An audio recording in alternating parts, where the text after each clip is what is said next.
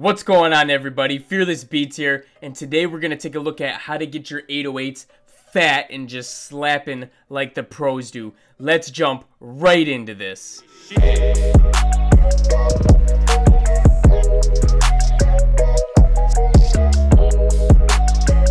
Alright guys, so I just dropped a new sample kit with the 3 808s that are used in about 75% of like all trap beats ever. The big three. So right here, this is what we got. We got the spins, the Zay, and the plug. So if you don't already have these, or if you want to grab them, I'm going to leave a download in the link below this video, and you can go ahead and grab those for free. And then you got those 3 bad boys, and you're pretty much set to go. So let's take a look at how we can make these sound insanely good. So for this beat, I'm going to use the spins 808. Alright, so we got the spins down here, and I already have a pattern together, but let's just take a look at this pattern. So when I'm making my 808s fat, I want to make sure there's room in there so that it's not boom, boom, boom, boom, boom. It's not hitting one after another all the time. So you can see at the beginning here, I have a long note. So nothing else is playing until it gets into these other notes. That gap right there lets it come in really fat when it hits, and then the extra notes that follow it afterwards are going to hit just as hard too. So let's take a listen at what we got so far.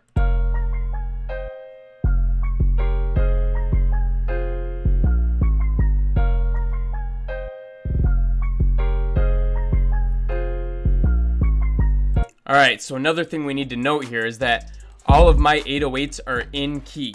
So I have set out the scale that I'm using, which is an F minor. So you can see all these notes right here. I highlighted these, and they're outside of where we're playing so that I know which notes that I can play, and they're going to be in my scale. So the first thing is make sure all your notes are in the right scale. Now, if you don't want to set out all the notes, another thing a lot of the big producers do is they'll take all their notes and they'll raise it up 1 or 2 octaves. Because when you're playing it 1 or 2 octaves up higher, you can definitely hear if they're in the right zone or not. Because you get more of the tone from it and less of the bass, so you'll know right away if it's a right note or not. And then you can just shift it back down 2 octaves where it was before, and you're good to go. The next thing I want to talk about is you need to make sure that the velocities are cranked all the way up. Okay, so you'll see that all my notes here, I have jacked up the velocity all the way. That is making sure that the note is hitting as hard as it possibly can.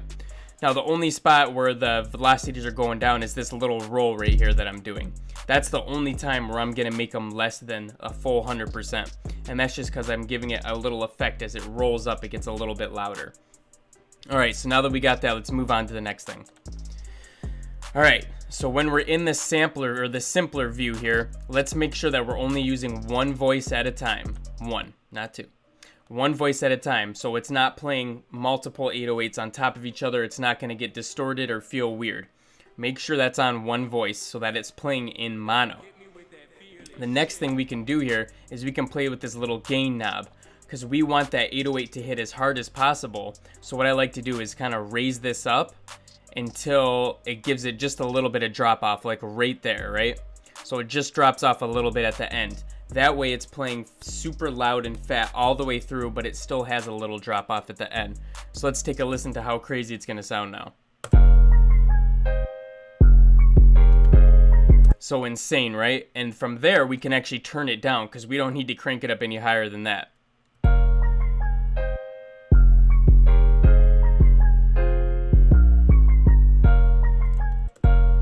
Perfect. So that's another really important step. The next thing that you're going to do, and these 808s might be fine because I picked the 3 Big Daddy ones, so you probably won't have to do this to these 3 808s, but I'm still going to show it anyways in case you found an 808 from somebody else's kit. So if you go into your audio effects in Ableton here, you'll see a little tuner. Let's throw that on the 808 and see and make sure that our 808 is hitting in the right key. So we're pretty much playing F the whole time, so it should be telling us F. Let's see. Okay, so you can see that it's not directly on F. It sounds fine, but if we want to get it even closer, what we can do here is we can go into our controls, and we can see this transposition and detune. Basically, we're going to play with this detune. And what you see here is it says about plus 11 or plus 12 above the F. So we're going to go minus 11 or minus 12 on the D tune to get it even closer there. So let's go minus 12. So now it's getting pretty much right in the middle there, and it's right on F. So that way we know it's for sure hitting in the right key and it sounds as perfect as it can be.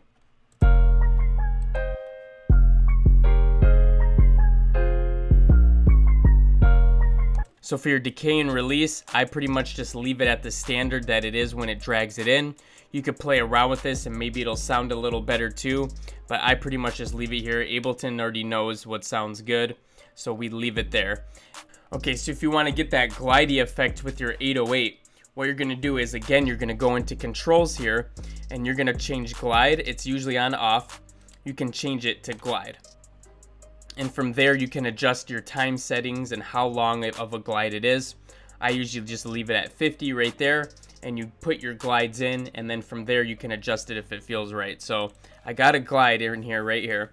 So basically what I did is I just extended this note about halfway into the next one, and let's listen to what it sounds like now.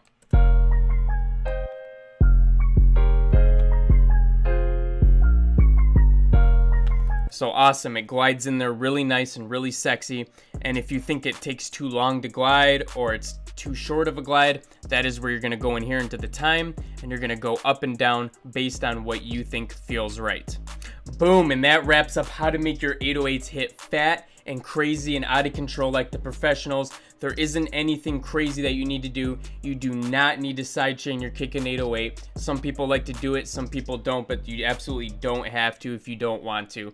This is how I achieve that sound every single time. And like I said, guys, I got those 3 Big Daddy 808s for free, 100% royalty free, in the link below. So go cop that bad boy right now.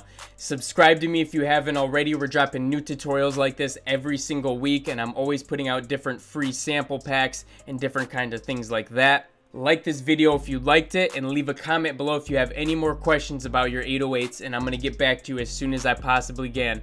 Thank you so much for watching this, guys. Peace out.